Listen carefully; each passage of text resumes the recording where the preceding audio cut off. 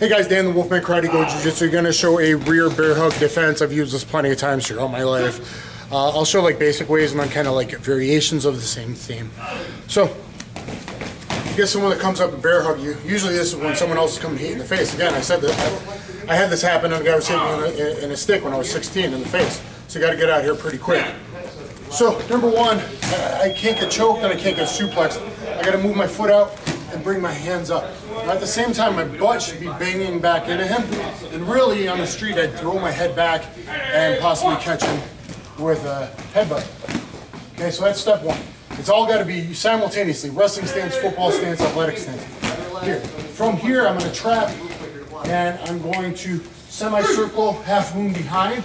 I'm in a strong squatting position, and I'm going to lift up and also twist. Okay? And then I'm ready to come to a knee on chest, knee on belly type position. This is usually the best way, is trying to rotate them. There's other ways. You can pick up the slam on your knee like being a Batman. You can kind of go in a side mount. But this is kind of the best way. So, here, out. Okay? Here, out, here, and see, I'm like throwing him to a good spot. It's very easy. Right away, I gotta get my base so I don't get thrown, right? So here. Oh, the good throw on him. It worked pretty well, keeping my awareness, looking for multiple opponents. So there's a very kind of basic defense. It's all about this half moon footwork. Okay, behind. You can grab both knees, one knee. You can grab the gi if he's got a gi on, whatever. Kind of variation on the theme. As I'm here, I can kind of make this more like Kung Fu, Bakwa, something. Throw them that way. So I could kind of come in with kind of this thing. That works. When someone holds you, you can always practice simple leverage principles like Hicks and Gracie talks about. As long as I have connection to him instead of out here where it doesn't really work.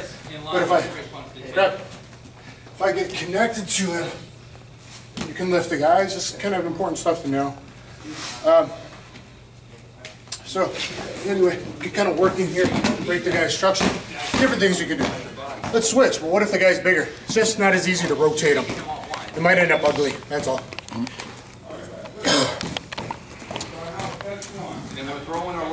So big guy grabs, you got to watch him picking you up, taking you to the car, to secondary location, self-defense, other things. Lift me off the ground.